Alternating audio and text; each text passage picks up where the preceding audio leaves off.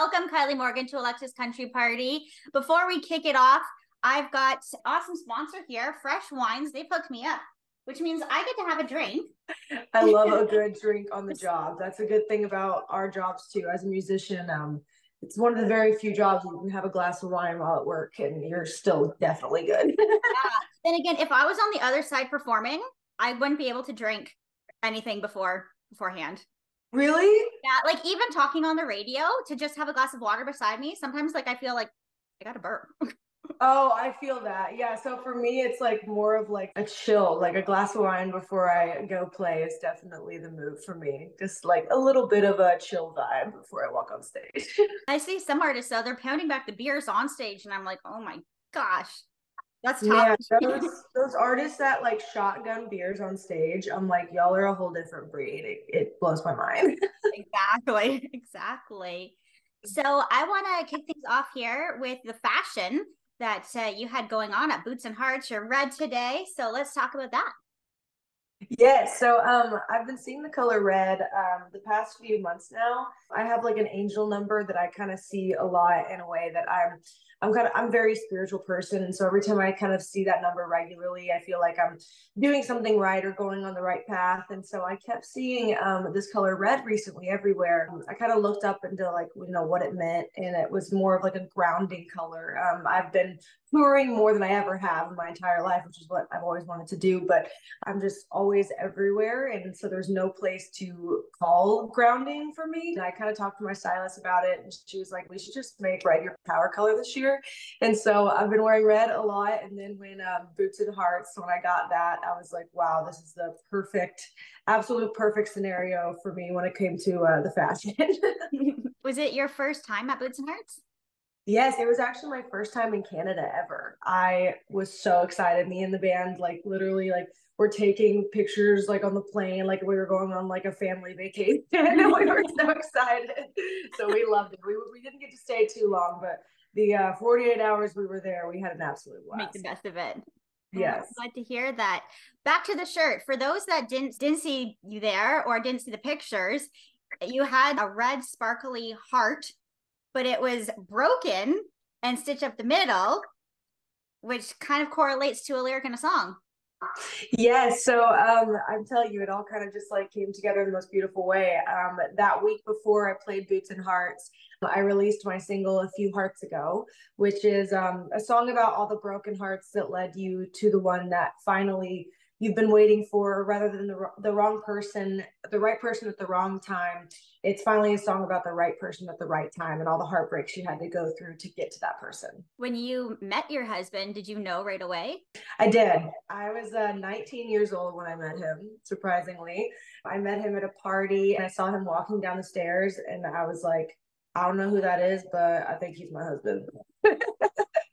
And then I did the whole like bump into him thing, like, oh, my name's Kylie. We should write sometime, which is always code for I just want to spend time with you and have an excuse to spend time with you. And that was definitely the longest co-write we have both ever done, because we can usually write a song in like 45 minutes. And Wow. we just spent the whole time talking, getting to know each other. And he moved in 3 weeks later, and we've been together ever since. Wow.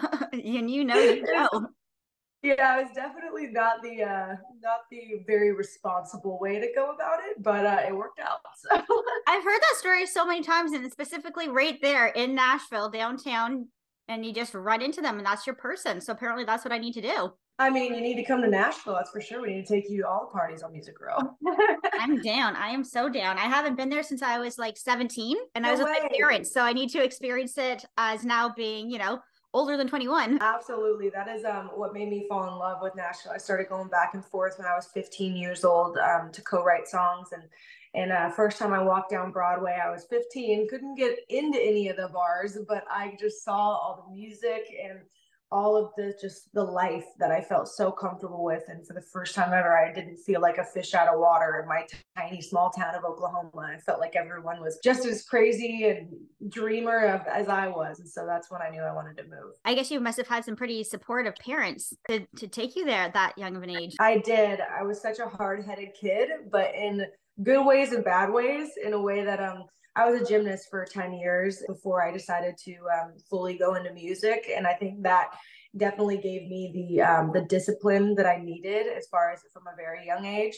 And so, yeah, when I was 12 years old, my papa got me my very first little pink guitar for Christmas, and I fell in love with writing songs and performing. And I walked into my living room and told my mom when I was 12 that I was going to skip college and move to Nashville to be a country music artist. And there was no plan B for me. And thank God she was a singer in her past, and she chose to be, you know, a mom and chose to start a family instead. And so I think that she knew that those genes were inside me too, and in a whole different way where there was no plan B for me. And so she always instilled in me, both my parents.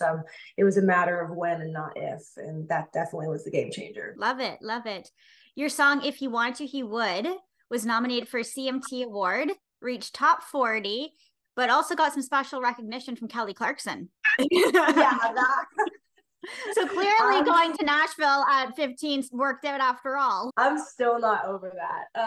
I still can't believe that, only because I've been looking up to Kelly Clarkson for years. And I also think that she has one of the best voices in all of music and all genres. And so to see and hear idol like that of mine sing my lyrics was the most full circle, like, okay, I must be doing something right, thank God, you know, kind of moment. It was so surreal. Did you know in advance that she was going to, or did somebody just send you the video? So we were asked for the royalty approval like months and months before. And when I say months and months, it was like 9 or 10 months before. And so I just thought that like she decided to go with a different song, and it just like never happened. Mm-hmm. And so I was like, you know, I'm sure she just, you know, moved on and it didn't end up happening. So I kind of just wrote it off and didn't expect it. Truly didn't know until a fan sent me the video on Instagram. They're like, hey, I don't know if you saw this. And I was like, no, I didn't. Thank you. So I was like crying in my living room when I woke up at like 10 a.m. one morning and just like freaking out. It was unreal. Has she reached out to you? She has not. No, you haven't not heard yet. from her. But I have some good feelings about I'm releasing my debut record this fall, and so I'm definitely gonna be sliding into her DMs about the Kelly Clarkson show. Absolutely, for sure. And I'm sure, like, I don't know, you never know who you're going to cross paths with. You never know. Out there, and you're on her radar. Never know.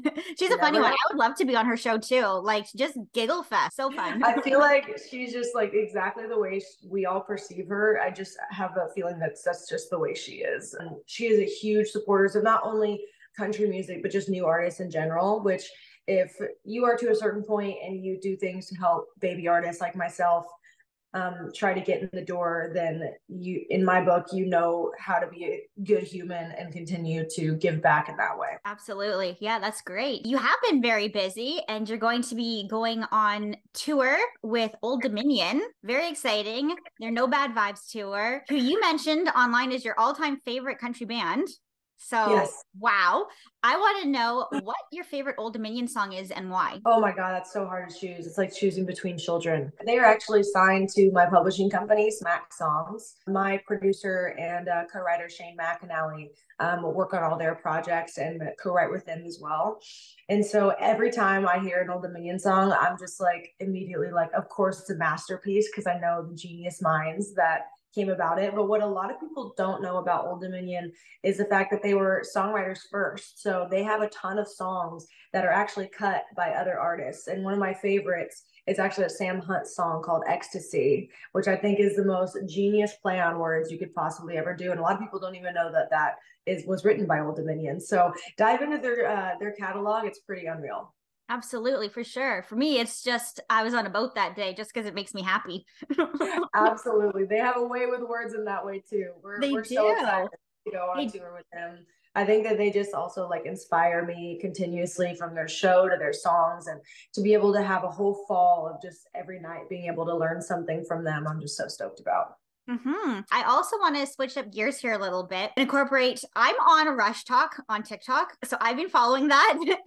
And I have to mention the post that you made talking about putting your song out there and making that a message for those girls that are rushing. And it's not exactly a happy experience for a lot of people. A lot of disappointment and self-judgment. And I can't imagine, like, we don't have that here. I think with the way TikTok is going, it could start to get that way. Yeah, Greek life is growing here. Oh, absolutely. And not only that, but like I was never experienced it either since I did skip college.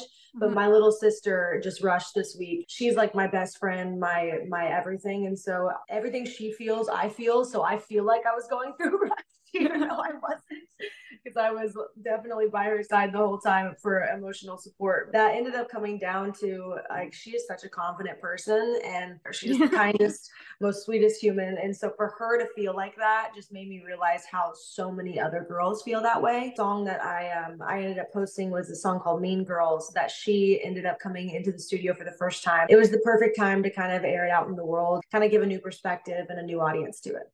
It's beautiful. So she's finished rushing now. Did it go okay for her? Is she okay? Yes. So she ended up getting one of the 3 houses that she really liked. Yeah, definitely was great. And I hope a lot of people see that and keep pumping that out. It's so great chatting with you. Thanks so much for hanging out. Oh my gosh, well, thank you, because truly platforms like this, and I saw that you have interviewed a bunch of my friends, including Mackenzie Porter, who is an absolute superstar in my opinion. Platforms like this allow so many other people to, realize and learn about us new baby artists and get invested in them. And so thank you so much for providing that and having me. Absolutely. It's great extending to American artists too, because I get sometimes the same Canadian ones all the time, and that's great. But I love, discovering ones out of Nashville and all over. So it was great to have you. Well, having one show in Canada, we know we already love Canada. So we want to grow our audience as much as we can so we can come see y'all as much as possible. So thank you. You're welcome.